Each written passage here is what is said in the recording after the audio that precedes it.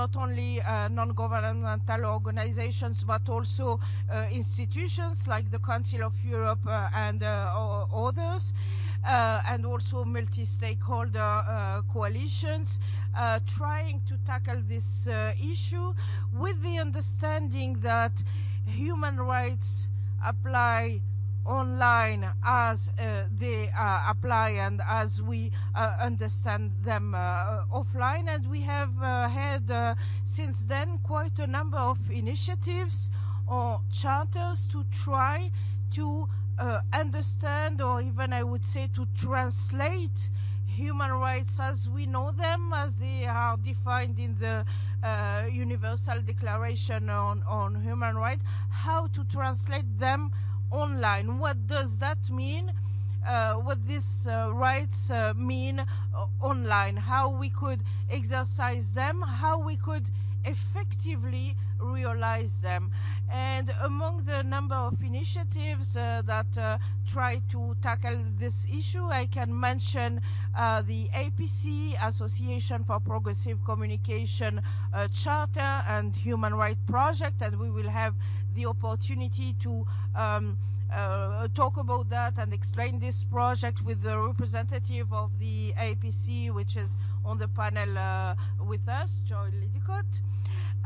There have been, of course, academic work on this, and also the Council of Europe as an institution have undertaken I would say a kind of institutionalization of these initiatives, and most recently the Council of Europe have set up a group of experts in charge of working on a compendium of internet user rights with the objective to give citizens practical means to understand their rights and to try to have remedies in case of violation of their rights when they use the internet. And another of our panelists, Wolfgang Benedek, who is a law professor at the University of Graz in Austria, will tell us more about this kind of initiative. This also builds on the work of the IGF Dynamic Coalition on Internet Rights and Principle, which has developed a charter taking all the fundamental rights as they are defined in the Universal Declaration on Human Rights and translating them in the online environment. And this charter is a basic resource for us in the coalition to build up more practical initiative. One of them having been the 10 internet rights and principles that you can find on the IRP coalition website, and Wolfgang is a member of this coalition as well. Then we even if we achieve such work of translating human rights in the online environment and finding practical way that we would like to find as an internet user, we can do nothing. We cannot implement this and realize these rights if we don't benefit from the cooperation of other stakeholders that are essential. For some of them are essential intermediaries when we use the internet. And to discuss this with them, we have two panelists. One is Marco Pancini, who is a senior policy counsel with Google, and thus represent the online services on this panel. And we will have also Michael Rotert, who is the honorary spokesperson of the European Association of Internet Service Providers, who are the real technical intermediaries for all our activities on the internet. Last but not least, especially since human rights, it is the duty of governments to ensure for their citizens the protection of and the true exercise of human rights. This is the duty of the state, and we have also as one of our panelists, Matthias Tramer, who is the head of Department of Media Affairs and Information Society with the Federal Chancellery in Austria. He also represents the intergovernmental group of states with the Council of Europe. Our last panelist is Amelia Andersdotter. She is a member of the European Parliament, elected from the Swedish Pirate Party, and we would have been very keen to have her inputs in this panel, but I'm afraid she cannot confirm her participation, and maybe she could join us later if she appears. Otherwise, I will give the floor very quickly to each of our panelists, just to introduce more themselves in terms of the main issues that they would like to discuss in the framework of this panel, and then each one of them will get a specific question from the... would you like to start, please, Joy? Thank you. Thanks, Mariam. Greetings, everybody. I thought perhaps just to give some context for the range of tools, if you would call them that, human rights tools that we currently have might be useful. And then perhaps just to ask some questions that we might be able to discuss. And Miriam, in a way, you've already outlined in a very broad way the vast number of documents, initiatives, coalitions that have developed around internet rights and principles. I mean, the APC Charter, which was developed in the late 1990s, really came from out of the movement of the communication rights, where activists were trying to articulate the kinds of rights that they had offline and their application online. Since then, and even before, but since then we've seen the kind of a blossoming and a flowering with many, many different kinds of similar initiatives. And I think that in a way these are all the same tools. The tools are human rights. The way in which people give expression to those rights, the motivations which drive the particular moments in time that they reach for them are different. But essentially the same thing is happening, that rather than protecting users, what people are asking for is to protect their rights.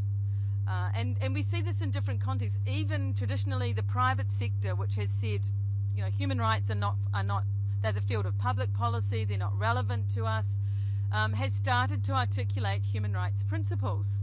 For example, the Global Network Initiative, looking at human rights in business. We've seen governments also taking human rights principles into ICANN. For example, the Government Advisory Committee has a set of principles which they've developed, and non-commercial users in ICANN have done so as well. So I think the key question for us is not which sets of principles are the right ones or how they might be coalesced, but rather what are the reasons why people are reaching for rights as leverage in internet public policy?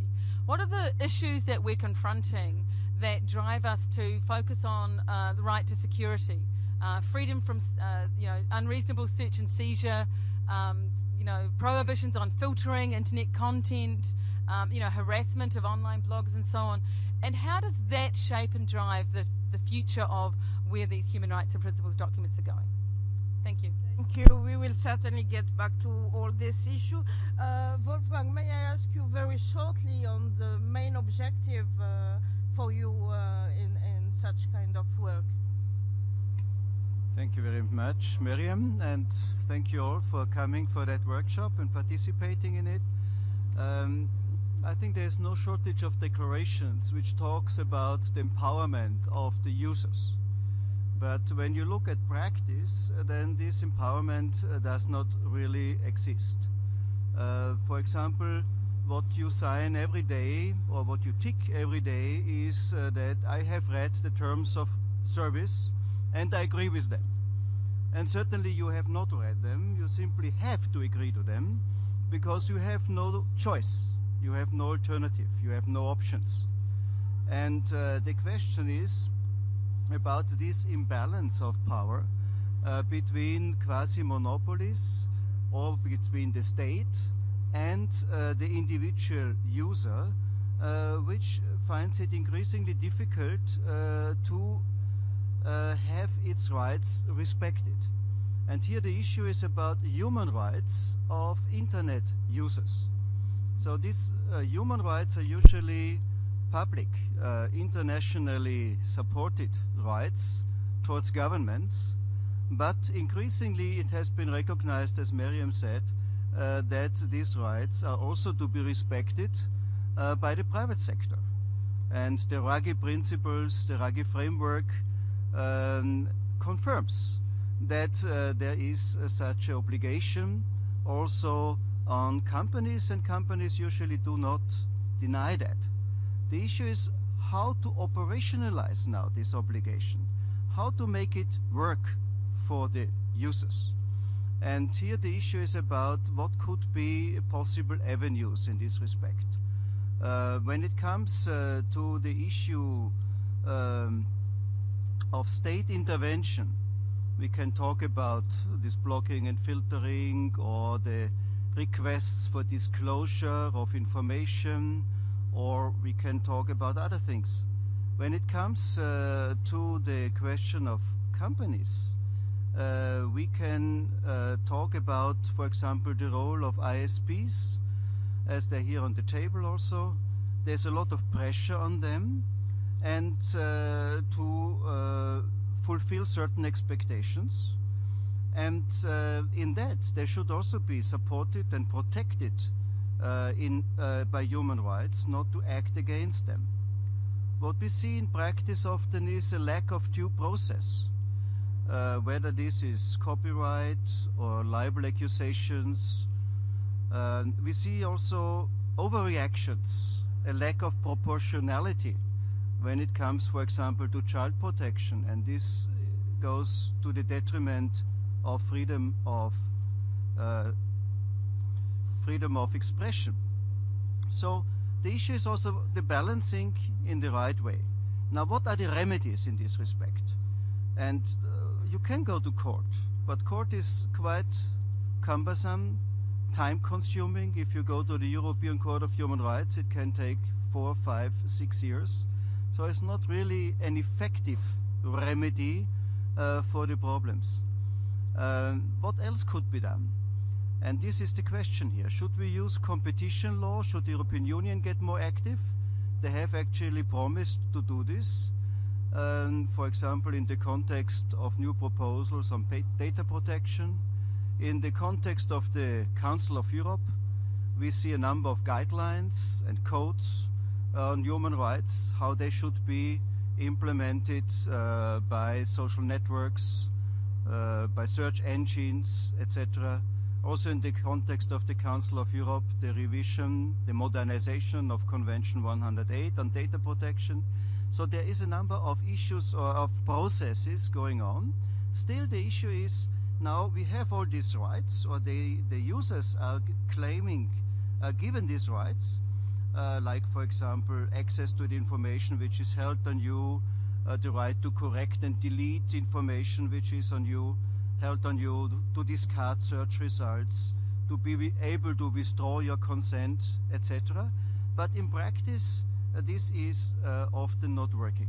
And so the question is, what are possible new ways to strengthen user rights, or how to strengthen existing procedures in order to make user rights a reality? And I could say a little bit more on that later.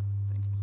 Thank you, Wolfgang. We will have time to enter even more into details on this discussion, but as for now, I would like you mentioned the private sector and the intermediaries. I would like to ask Michael Rothart for the objectives of the ISP in such a work. Are they keen to cooperate with such a work? Do they see an interest for them, even when they are not forced by governments or by some legislation to implement some activity? Please, Michael, could you give us your understanding of this objective? Well, yeah. Thank you, Miriam. Internet service providers do a lot without being forced by anybody, but there cannot be and should not be considered to be deputies for either consumers or law enforcement. For instance, what we have done in a very early stage is the human rights guidelines for internet service providers, especially, and the way we handled these guidelines, which were worked out together with the Council of Europe, that is, we asked as association our members if they can sign off this paper and of course act on what is in this paper. I can tell you it's a hard way, and it's not that easy on one side. On the other side, there are a lot of projects coming out from requests from users, like complaint hotlines, like hotlines for well, also for human rights questions and similar things, but these are much more on country by country, handled very differently. Some of them have telephone lines where users can place a call. Others have websites where they can put their complaint in. And what exists at the moment, beside those guidelines, which are not signed by every ISP in Europe or outside Europe, that is that there exists a network of hotlines, but they are primarily for law enforcement, for fighting child pornography or other unwanted content, so to say, which means it's not directed directly in a first approach on human rights issues and but much more on law enforcement. But in some countries it has changed a little bit, and the hotlines also take requests from end users for whatsoever. And I can tell you most of the user requests, and they can complain about human rights issues, about privacy issues, about whatsoever. Most of the complaints are coming about unwanted mails, or also called spam, where people are complaining about the huge amount of spam which is still going on. The ISPs are very often named as gatekeepers because they are somewhere in between, but you have to check when you talk about the ISP industry what sort of ISP you are talking to. An access ISP, that is the internet service provider who gives you the direct access to the internet, has totally different obligations and tools to work on than a provider who hosts websites or who hosts other content, just to name the biggest distinction between providers. So whenever we talk about internet service providers, it should also be named on what sort of internet service providers we're talking of, because the technical issues are totally different from the various providers. I can tell you to come to an end, that we are currently reworking the human rights guidelines in order to reflect social networks where they and privacy issues, and to make them a little bit more practical, and hopefully that then much more internet service providers are signing these human rights guidelines off and treat them or behave whatever is written in here. Thank you. Thank you, Michael. As you said, we have to make difference between the different gatekeepers. You mentioned the role of the access provider, which is different from the role of the host provider, but we also have other kind of gatekeepers, mainly working as a gatekeepers, content gatekeepers, and they have emerged and developed with Web 2.0, and these are the online services. And I would like to get the impression from Marco Mancini, representing Google, on also this initiative on trying to translate, to understand human rights, and to define and implement some remedies in the online world. Please, Marco. Thank you, Mayem. Thank you, the Council of Europe, for inviting us to speak here today.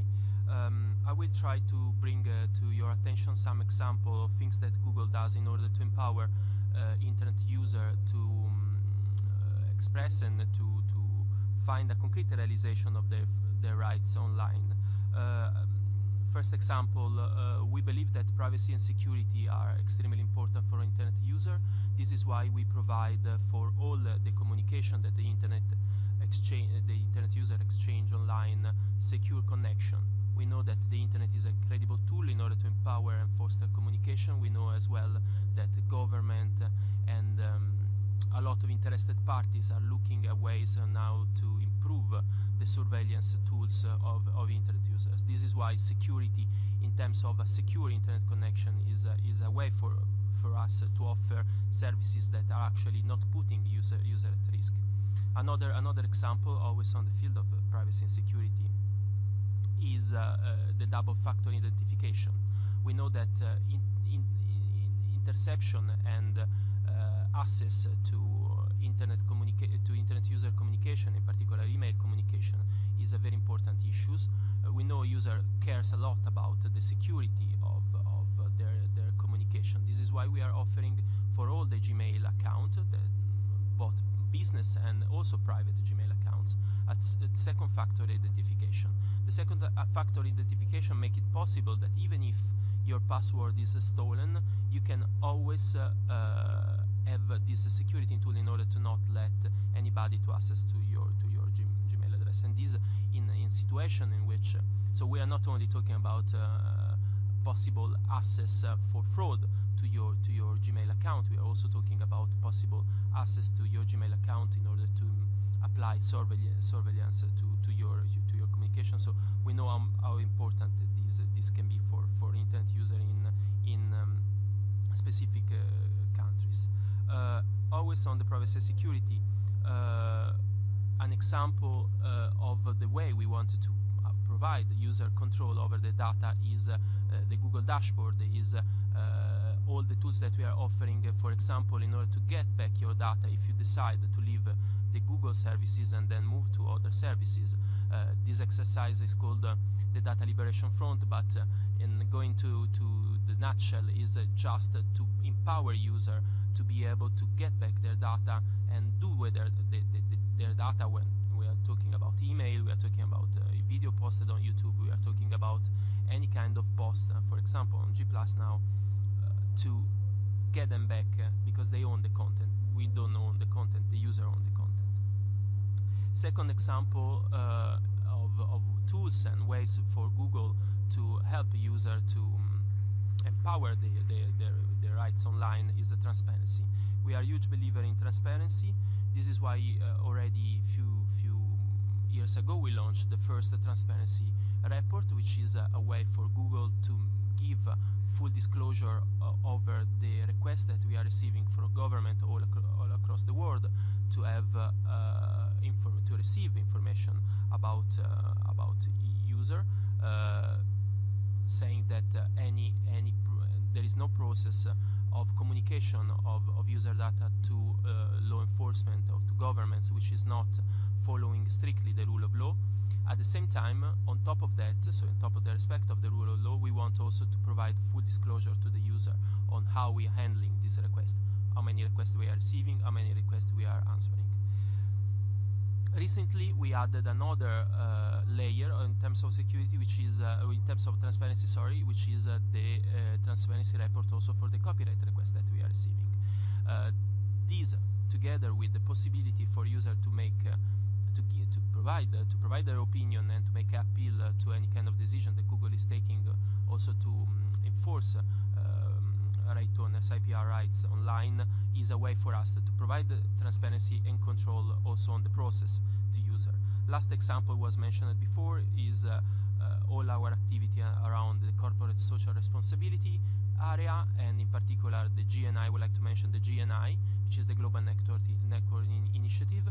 We believe that the GNI is a way to move forward in the direction of improving social responsibility of internet companies and service provider.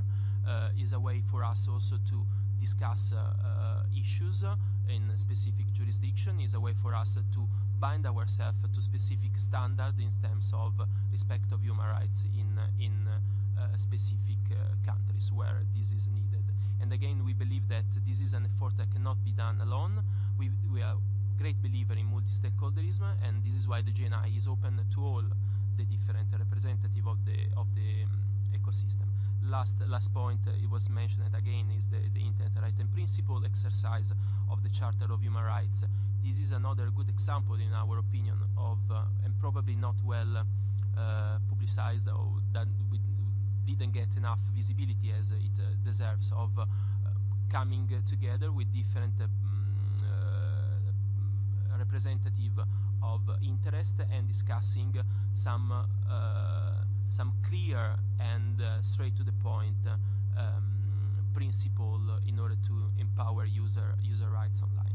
And again, that's not the end of the process, so I'm looking forward actually to discuss about the possible follow-up of this initiative.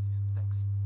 Yeah, thank you. We will also, I hope so, we will also discuss whether this tool, and you have mentioned some examples from Google side, whether these tools are themselves respecting human rights. So this will be another part of the discussion.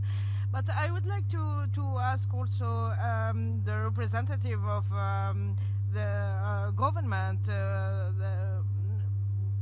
Matthias Tremmer, representing the Austrian government. I would like to ask you whether you see that with the current set of legislation and regulation, do you think this is enough to really protect human rights and also to allow users to access to remedies, or do you think we still need for more tools? Thank you, Miriam. Good afternoon. Well, yes, I'm a civil servant, and in my 18 years of civil servant, that's already my 7th government that I have in front of me. They change and we stay. So I try to explain a little bit of my visions that I have so far. Government representatives normally at IGFs are some kind of suspicious to the mostly non-governmental representatives, and immediately they are linked with restriction, regulation, intervention, and so on. But that's not, let's say, the way how, for example, the European Court on Human Rights sees the roles of member states, of governments, because the Court on Human Rights says to governments, do not only refrain from intervening in your personal human rights spheres, don't just be inactive, but the European Court on Human Rights says to member states, you have to be active, you have to do something that your citizens really can make best use of their human rights. And there we are at a very important point from my point of view. Teaching people what are your human rights and making them really the feeling, yes, I understand what I can do in a certain situation, is a positive obligation of the state. Now, this can also become a dangerous task when the state is teaching you what rights do you have, because not all states are doing this in the very best mood. But from the ideal field, I would say, states really should start asking themselves, what have we done for our citizens so far that they know about their rights? I tell you something very simple. We have rights, as was said. We do not have to reinvent rights for the online world. We have remedies. In most states, we have remedies. We all have the problems with the effectiveness of these remedies. Now, why is that? Because when it comes to crucial points, for example, and crucial points are often the very simple points. Somebody is looking for something on Google. Something is on Facebook. When you ask people out in the streets, and I was doing some interviews for another conference recently, when you ask them, do you know why it is free for you? Most people say, well, it's advertising, or, well, yes, maybe they have some commercial interest. Yes, they are right. But very few people know what is happening to their data. And therefore, I think it's very important that this topic, what happens to your data when you, for example, are moving in search machines, is also taken up by the state as an important tool. Last not least, it's not only the state, but the state should support private initiatives which care for the, let's say, making knowledge to the people of their rights. In Austria, we have, for example, very good, let's say, practices with our Internet Ombudsman. And the Internet Ombudsman is a private organization, but supported by various ministries of the Austrian government, and is working in the network of the Safer Internet program of the European Union. Not officially supported, but idealized by some also government people, including me, although I love Facebook very much, and I am on Facebook, yes, and I use Facebook nearly every day. There is, for example, a young Austrian student. He is called Max Schrems, and he started an initiative which I wouldn't have started it in this hostile way. It's called Europe Against Facebook. But what did he show with his initiative, Europe Against Facebook? He showed that when you give information on Facebook about yourself, you do not know what happens to it. And he wanted to know it from Facebook. And all his attempts were stopped, let's say, at the Irish Data Protection Authority, because they said, we do not have really the instruments for it. So these are the ways, the concrete topics we have to talk about when people move on the internet. Academic discussions, I'm an academic as well, but I think we should go more in practice. Let me say this very last sentence, and I may excuse to the organizers of IGF, which I principally really show all my respect. But when do we give up morning sessions like this, these welcoming sessions, with speeches and speeches and speeches we hear every year, taking 3 or 4 hours? Were you watching the people? Nobody was listening. And you had all these representatives. If we had taken the time, 3 hours or 4 hours, to go to the public and tell, what is IGF about? What does it mean concrete for you, without repeating 20 times a transparent, open, secure internet? This would have been a big step. And that's what we should think about, because otherwise IGF becomes still and stays the same old club. Sorry for that, but I'm really a little bit, let's say, worried about the future. Thank you. Thank you, Matthias. I couldn't agree more with you, but you know, there are some countries, it's an issue with the IGF in general, but also there are some countries where speeches are made not for people to listen, because it's not about convince, and I'm saying this as Tunisian too, so I know what I'm talking about. And this is Tunisian and French, but we have had more problem in Tunisia than in France, I have to recognize, although France is not a perfect democracy. So there are speeches that are just given because there are other means, other coercive means to exercise of people, and this is the very our very point in this work and in this workshop, to check, at least in the online field, how we can have less of this, and we have people who really exercise your right. Maybe you have noticed that this panel is not only European, but mainly European and only from the Western world. But we have here the representative from the Association for Progressive Communication, and the association is a truly international association. And I would like to have your inputs on whether these issues and these discussions are also taking part in the global South, and if they are taking part in the same way as we discuss them. Is there, I remember yesterday I attended the session organized by APC and others, and I listened to Parminder Jeet Singh saying very rightly, in my opinion, that most of the decisions, most of the policy decision and the global policy decision are decided in the western part of the world, and they are exercised on the global world. And also we have the issue of multinational global companies. We have Google here on the panel, Facebook was mentioned, and we have some others. So could you give us some feedback from the discussions in the Global South on this issue? Sure, thank you.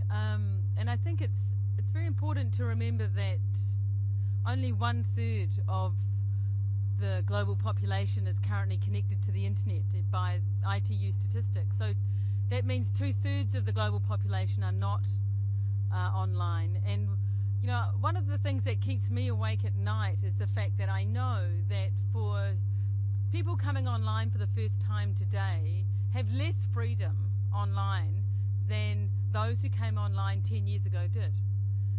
There is so much more interference with and shaping of the online experience now compared to previously. And my worry, and I think particularly from APC perspective, and those in developing countries in the global south which are coming online now, the context in which they're thinking about rights and thinking about development is vastly different from those who are coming online in developing countries. So I think that's the first thing. And I think also we mustn't forget that our ability to express our rights online is very much connected to what's happening offline. So if we have countries in which the rule of law offline is not settled, if countries are repressive, anti-democratic, where new forms of democracy are still emerging, I think we need to keep in mind that the rights discourse, the way in which rights is being discussed and which they're enforced offline, will be quite different from the ways in which they're being experienced in the global north. And so I think, yes, there are different conversations, for sure. And I think also that I think it's really good to hear about the initiatives that the private sector are taking, and I salute those, and also the good initiatives from governments. But I think that many users are very frustrated with their ability to get remedies for rights violations online. I mean, think about the work that APC does with women's human rights defenders. You know, women who are stalked online, who are harassed, where violence against them is propagated through the use of ICTs, pictures of them are posted online, and they can't get internet intermediaries to act under those intermediaries' own terms of service. So I think it's important to be honest about the good efforts we're making, but also be realistic about the ineffectiveness at times. I mean, other issues in the global south and the developing economies, I think that we're seeing is that there is a desire from you know, Latin American countries and African countries to participate more in the rights discourse, but their agendas are very different. And the rights issues which concern them are very different. So, you know, I think it would be exciting to see, and we have seen in African contexts, their articulation of rights online. But I do think we're headed for a crisis of confidence, to be quite honest, around internet-related rights issues and the way in which we get remedies for them. I think in the Google context, I'm a big fan of the Google Transparency Report. But I think if we look at countries where Google has national offices, where they're required to be based in countries and subjected to national laws, and as a result we're seeing content filtering, content interference. I'm thinking in particular about in Pakistan and the recent case of the controversial film, which was posted on YouTube, and the Pakistan government requested that it be removed. YouTube refused, and as a result the government simply blocked YouTube, which completely disrupted the entire Google platform in Pakistan for hundreds of thousands of users.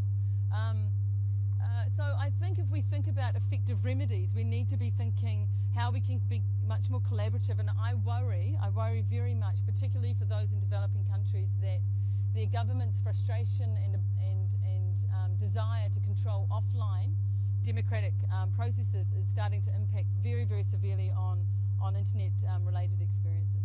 Thanks. Yeah, thank you.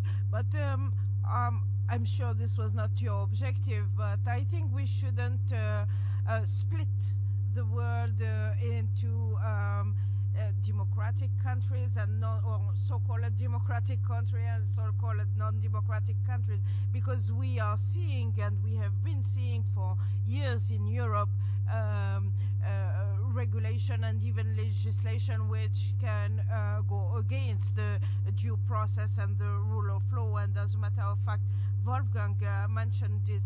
But Wolfgang, I would like to ask you to be more pedagogic with us, and to explain more, maybe with an example, how some rights could be translated online. And let's not talk about freedom of expression, because it's very important, of course, but there are a lot of discussion around this. But maybe the right to privacy, or the right to a fair trial, speaking of due process, how could this be translated in how should we understand this in the online world? And also, are there in the whole set of rights as defined in the Universal Declaration of Human Rights, should we have a translation for each right? For instance, the right to life, the prohibition from torture, etc. Should we have a translation for each of these rights, or are there some rights that could apply in the online world and others not? Thank you, Miriam. I personally think that most human rights translate somewhere also in the online world, and we have checked this in the dynamic coalition on internet rights and principles by developing this charter on human rights and principles on the internet. And we realized that practically all rights of the Universal Declaration of Human Rights can become relevant in some context. There is not really a need for new rights in that respect. What we need is rather to interpret and to adjust those rights to the online context. And this is also what we hear from the UN rapporteur on freedom of expression, Frank LaRue, who is also at this IGF. Now, when we look at examples, I wanted to come back to Marco, who has given us some example what Google is doing, and I'm sure that Google is living up to its, trying to live up to its motto, which is practically do no harm, but in practice it is also following through its terms of service methods of behavioral tracking, and when we agree to these terms, we also agree to these methodologies. And to give an example, from Germany, there is an association of consumers which recently has sued Google in front of a court in Berlin for a number of such clauses in the terms of service, because they feel that these clauses, leaving this consumer without any choice, may be in violation of the obligations of Google under the contractual law, general rules on contractual law in Germany. Now, we will see what is the outcome of this, but in any case, the question is, do we have an alternative? Could I, for example, say, okay, I don't want to be tracked, my behavior should not be recorded, and I'm ready to pay something for the services instead.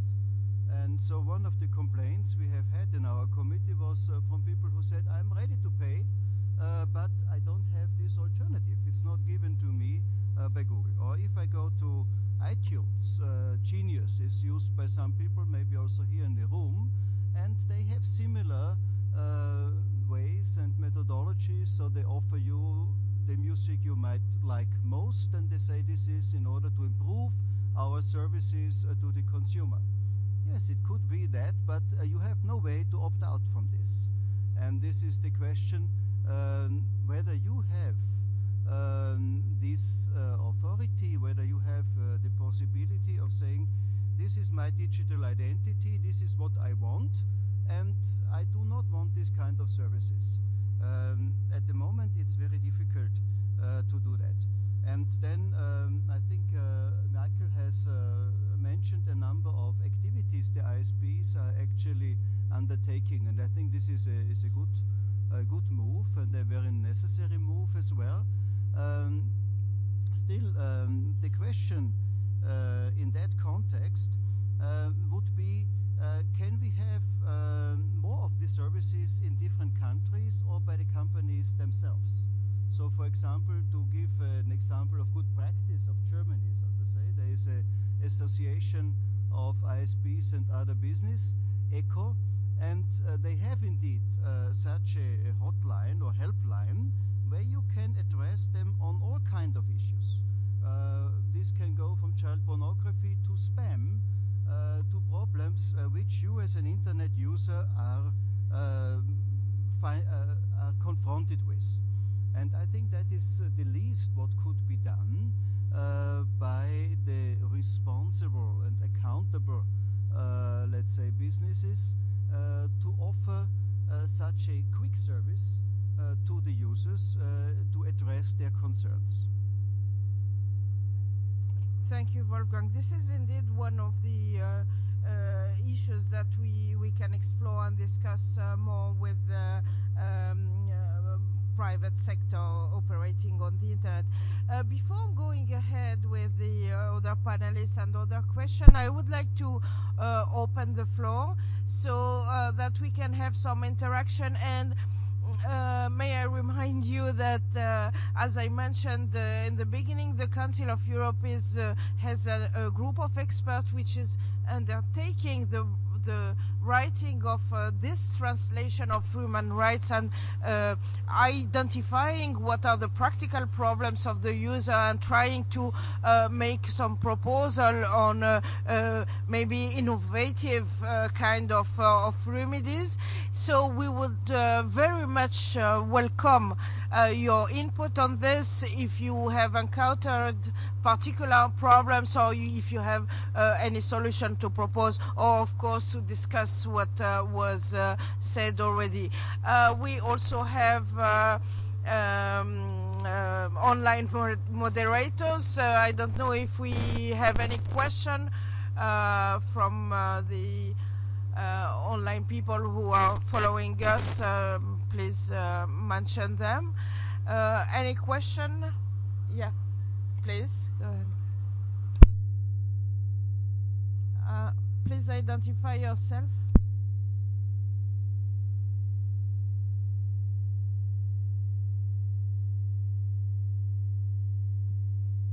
Hello?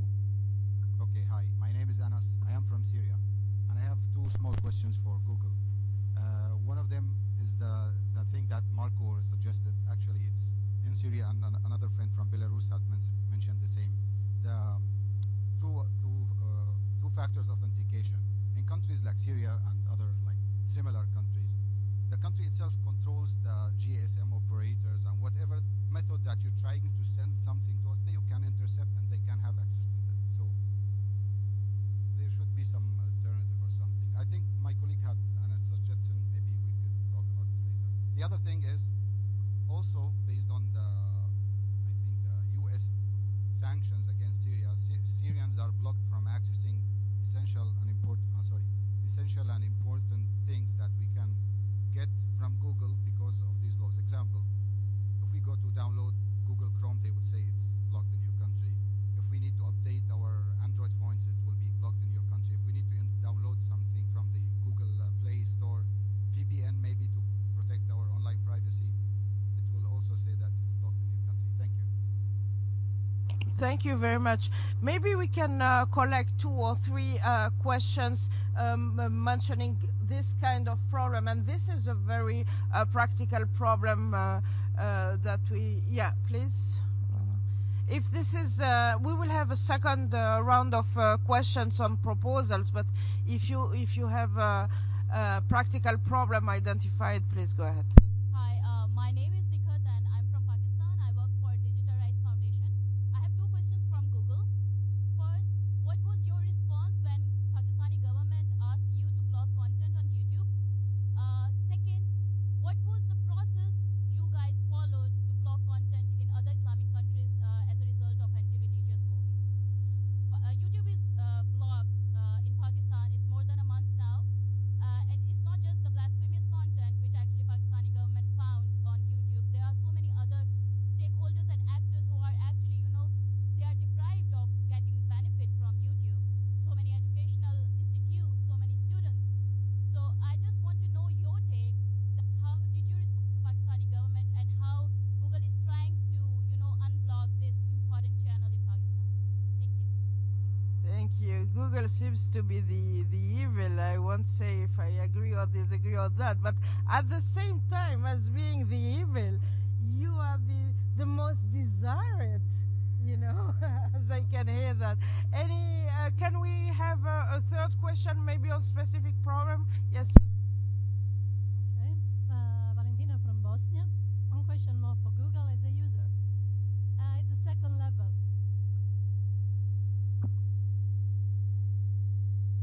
it's about the second level protection. I'm travel, and yesterday I received a nice email saying we decided not to allow connecting on the internet because we wanted to make sure that it's you and not someone else. I'm traveling, and you are supposed not to know that I'm traveling, but you know, and I cannot access the first time, and if it's me, then I don't need to do, but you forbid me first time. If I was in need, what to do? So don't protect me before I ask you to protect me. I think it's a basic human right. Thank you very much, Valentina, because in Google's discourse, and don't take me bad, but in Google discourse, what you presented is a lot of marvelous tools to protect the Google users from surveillance, but I haven't heard anything to protect the user from Google and from the other companies that Google has contract with. And I would like to add to Valentina's question a very simple question on whether Google is ready to implement a very, very simple mean as the do not track feature on its services. Any other question in the same way? Not not to directed at Google necessarily, but in particular problems that you have identified. Is this kind of question? Yeah, please. Mike. Hello. Are you hearing me? It's okay? Okay. My name is Alia. I'm a social activist from Lebanon. So as Matthias mentioned, if we ask anyone in the street, do you know where's your data is going, or what Facebook or Google or any else website do with this data, they may not know. So my question is, in what situation Google may give data about users to any government in any country? And my second question, if you don't mind, as Joy mentioned about the film that was blocked in Pakistan, 2 or 3 weeks ago, Facebook was blocked a picture or removed a picture from a Facebook page called Appraising Women in the Arab World. It's about a woman was holding her identity with a veil, and she was took off her veil. She want to say that now she had just the choice to express and to say that I don't want to put it on my head. I want to feel the air. That's what she said. So Facebook removed it. I don't know. Maybe he get some reports from angry users or fake user. I don't know. My question is, in what situation Google can block or erase some pics or photo, and how can Google protect the freedom of speech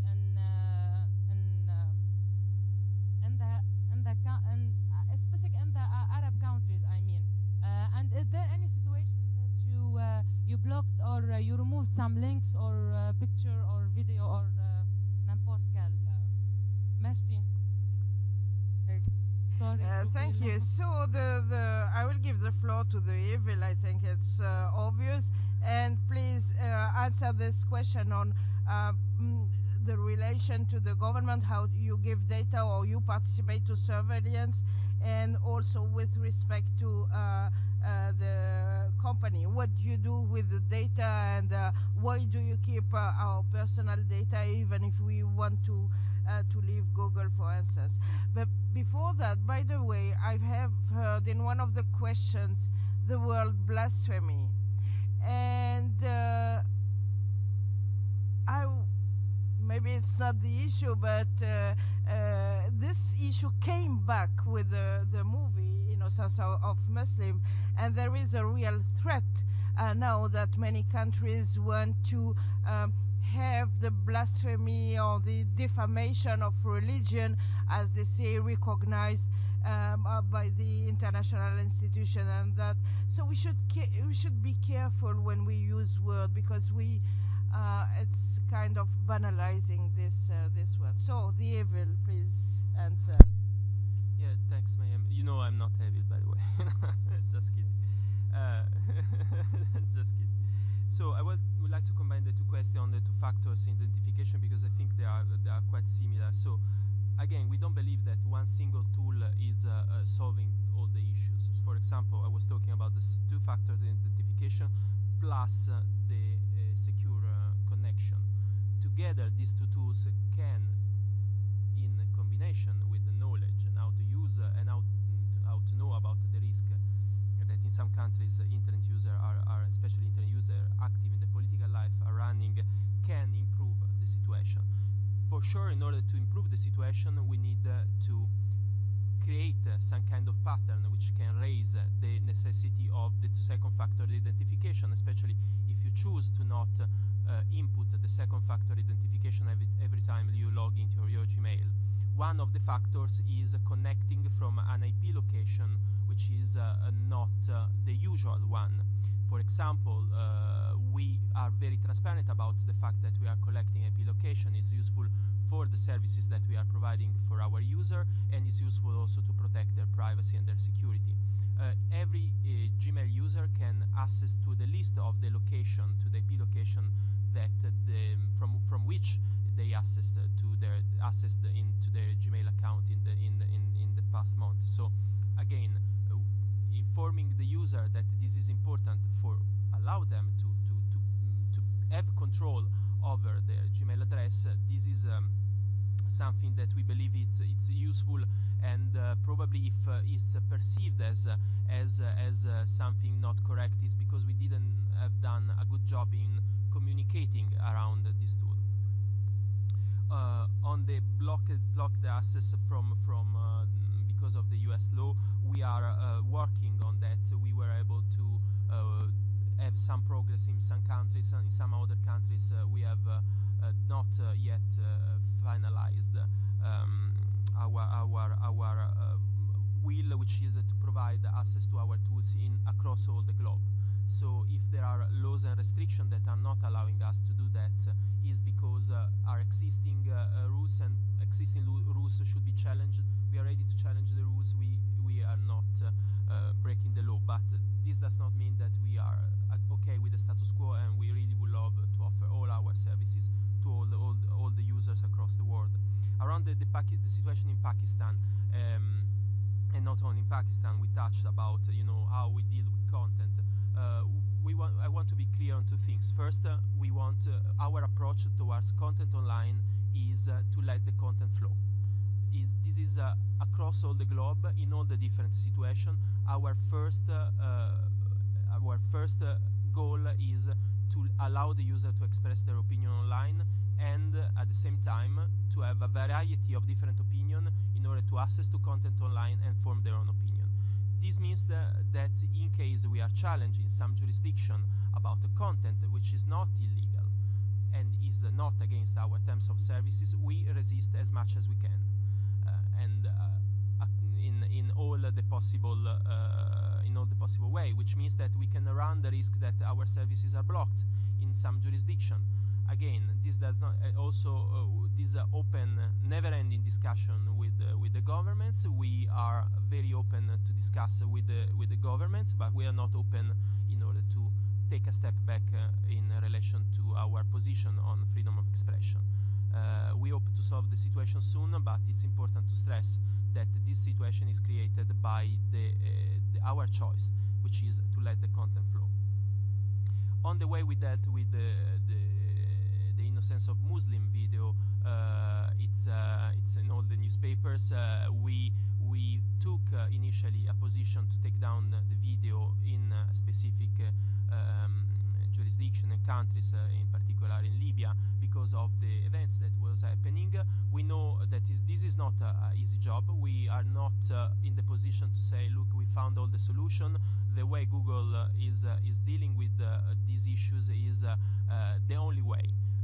We have a lot of doubts, we have a lot of discussion internally. We try to stick with the rule of law as much as we can, taking in consideration that not always this helps, because in some jurisdiction the rule of law is clearly used or abused in order to take down content that is not considered friendly for the local governments.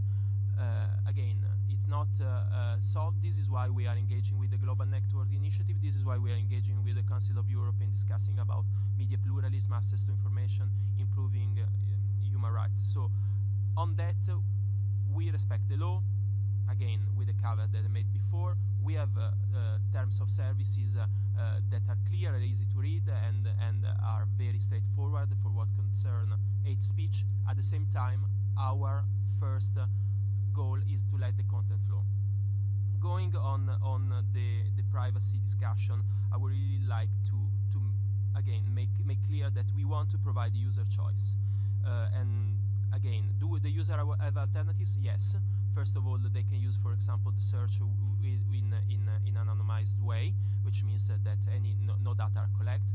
They can choose to not have, for example, any kind of collection of their data in relation to the use of the internet. Yes, they can, but again, going to what Google wants to do. What Google wants to provide useful services to the users. We don't want to force the user to use our services. We want to know something about the users that goes over providing to them useful services. And I think I touch all of the topics. And in case I didn't, I'm here for 4 days, so grab me and I will do it.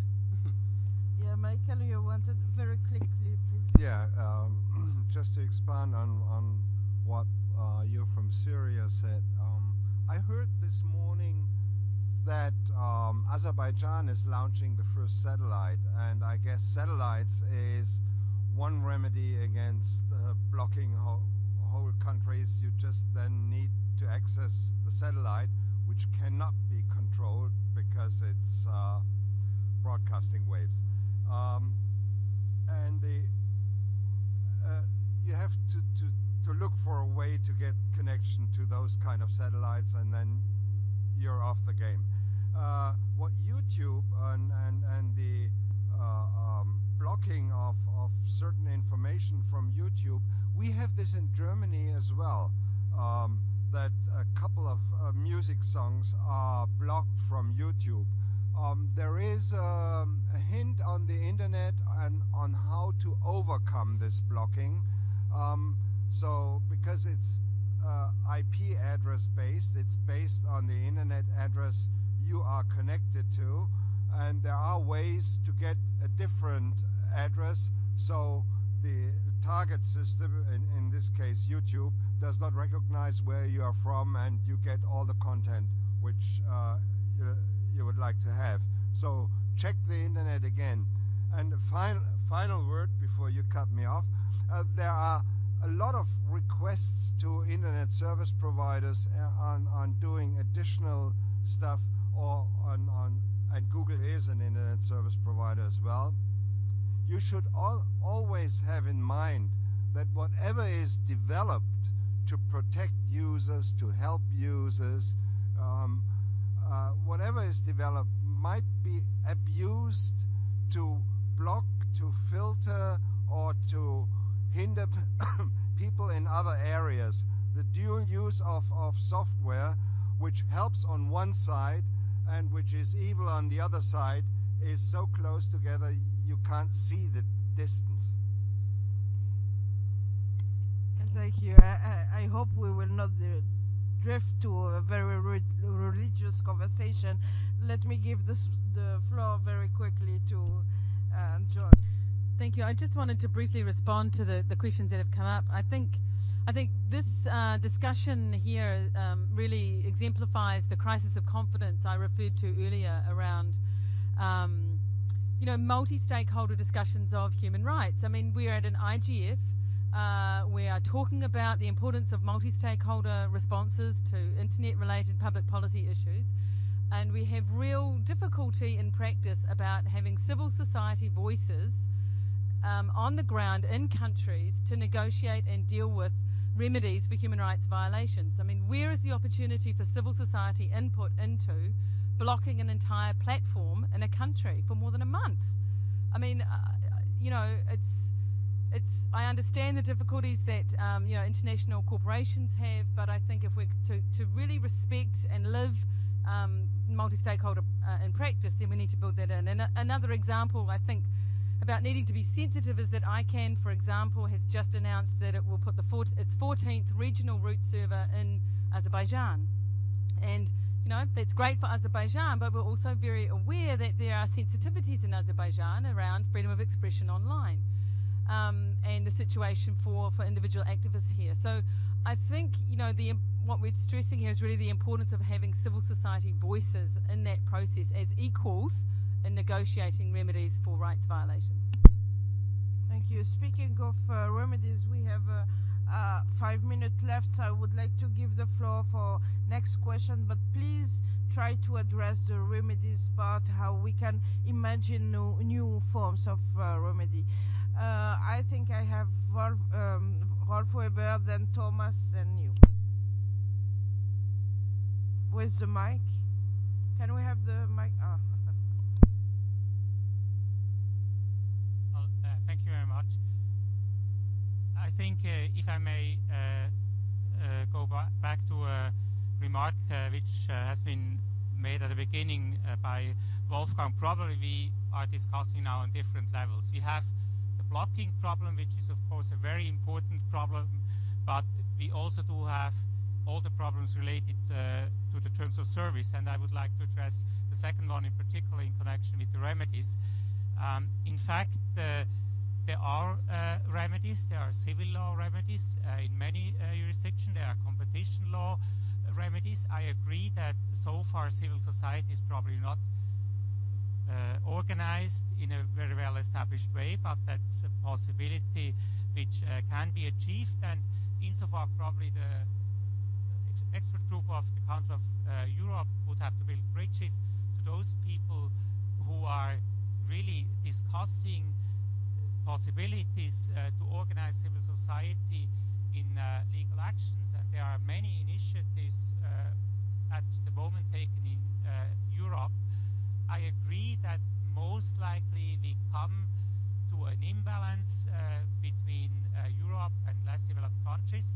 We can probably not avoid that, but I do not think that we should stop improving user situation in Europe just because in other countries it's more difficult.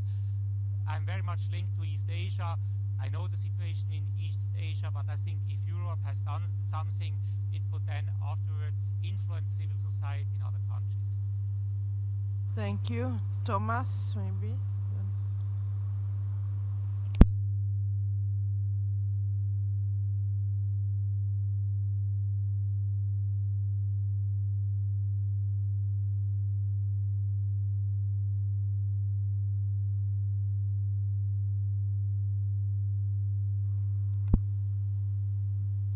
Hello.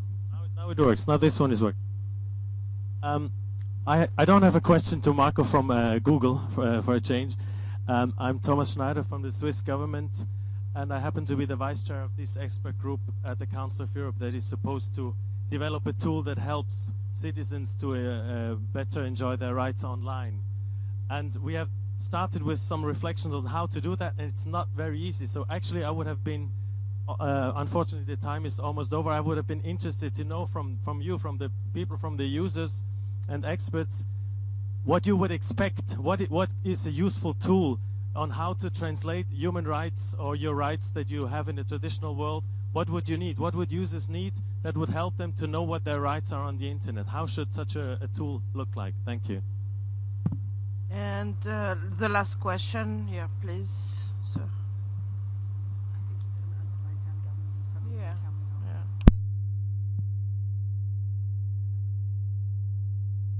Can I ask? Hello? Hello? Can you hear me? Okay.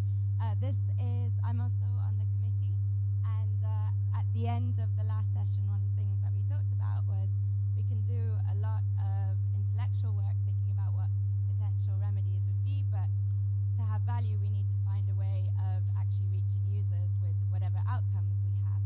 And so, seeing as we're in this room, I wanted to ask if anyone had any ideas or any funding that they would be willing to put towards trying to find a way of making that tool something which is user-friendly and accessible. Thank you.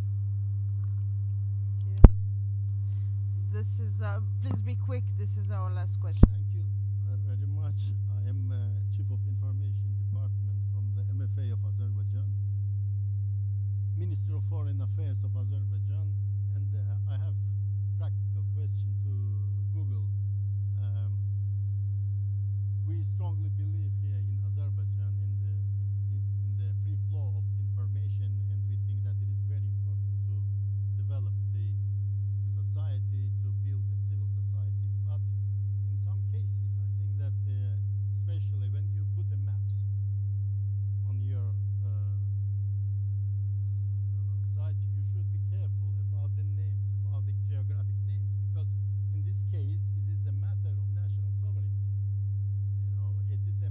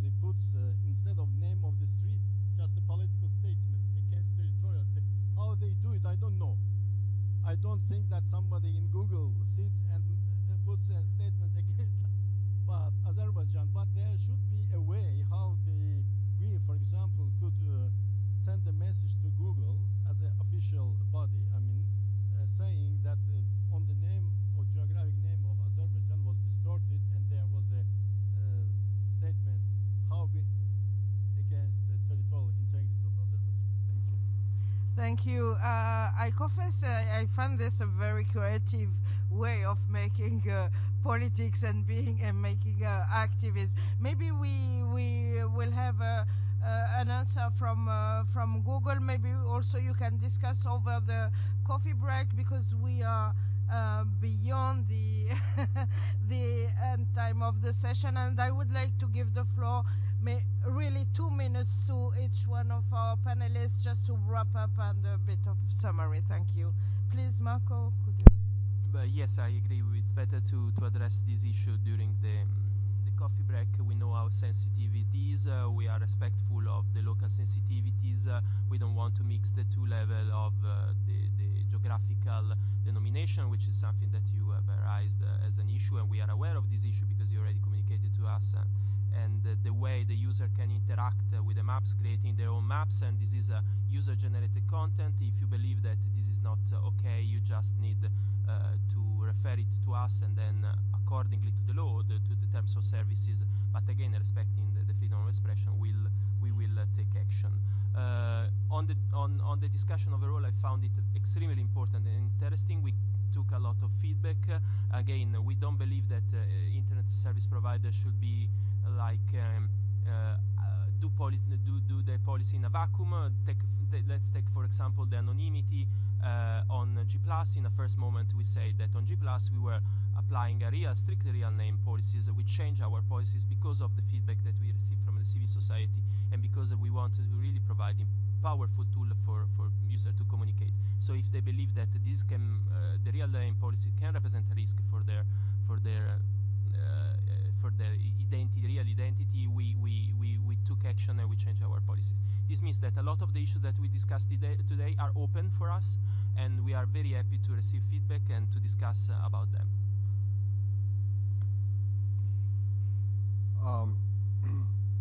Well, I know that the internet and its technology is still too technical for most of the users. It's too complicated, and therefore I think it's hard to find remedies, because the user cannot really express. The user can say what he or she doesn't like on the internet, but giving a real complaint so it can be solved technically is in most cases at this stage not possible. So what I think is it also needs a little bit of more time, more education, and this is something for all stakeholders to put into, to educate people on the how to use the internet, the pros and cons. There are a lot of obstacles still in the internet which we haven't even touched today, or couldn't touch today, where users just don't know how dangerous it sometimes is, but still think on the 99% good things which the internet brings along, and then you're on a good side. Thank you. I will use my 2 minutes for an advertisement, not for the government, but an organization that I'm very much linked to for many years. It's the Council of Europe. As you have heard, first of all, Council of Europe, the special experts group, is working on a compendium which is very much endorsed, these initiatives, by the Committee of Ministers.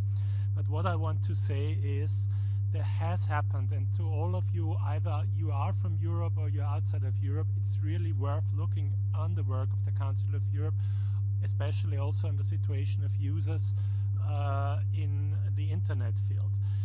There are already instruments about filtering, about blocking, about children on the internet, what happens to the data of children and so on. What is the problem with all these instruments? These instruments are not binding, they are a kind of soft law. But, and please remember that, and that's my advertisement, they were signed by 47 member states of the Council of Europe.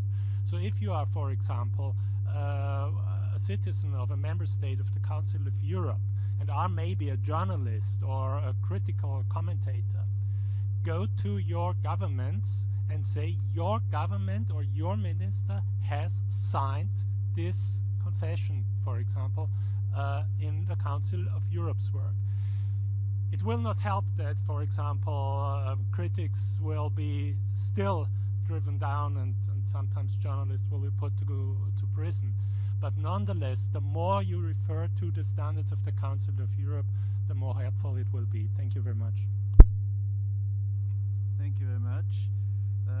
In the Council of Europe, it's often said that we have to preserve the public service value of the Internet, and this is something which goes not only for Europe, which goes for global concerns. And I think that the issue of user rights, of remedies, are also part of that public service value.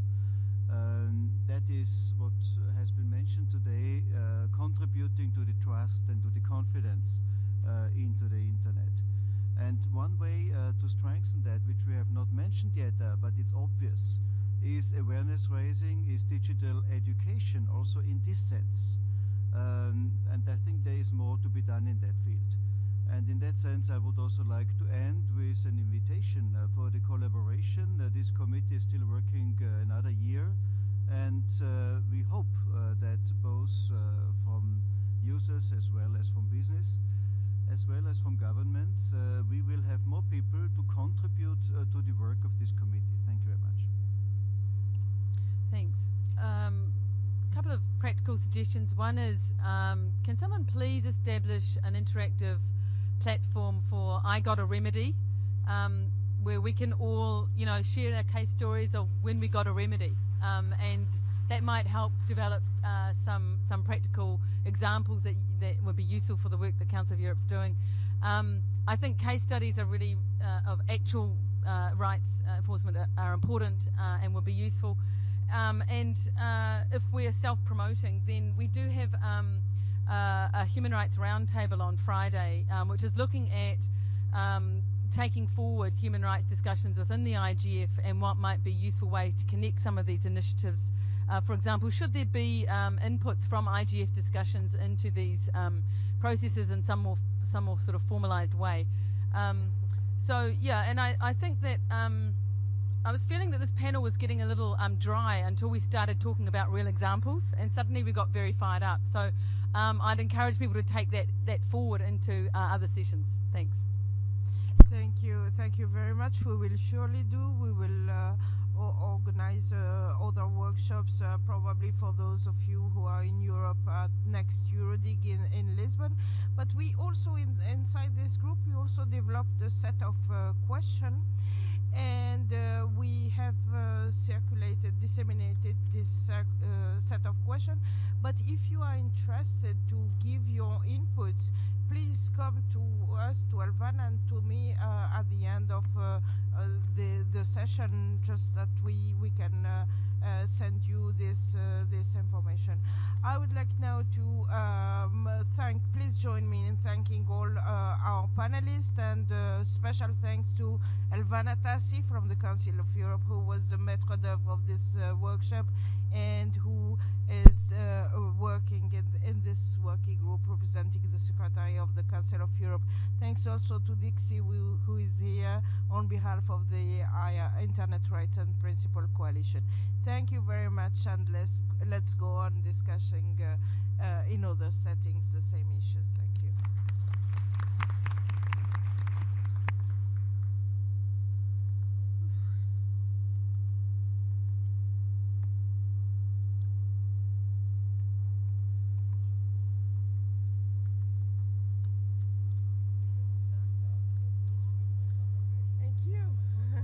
Participate on the spot, but it's okay, but this is an issue that you know very well,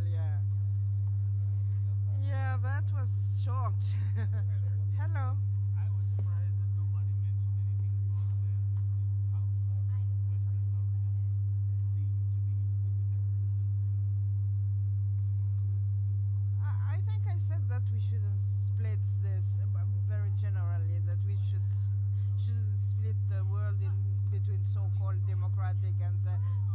not democratic, but this is very true. And in my organization, European Digital Rights, we fight against the European Commission, the European Union, and also with colleagues from the US since September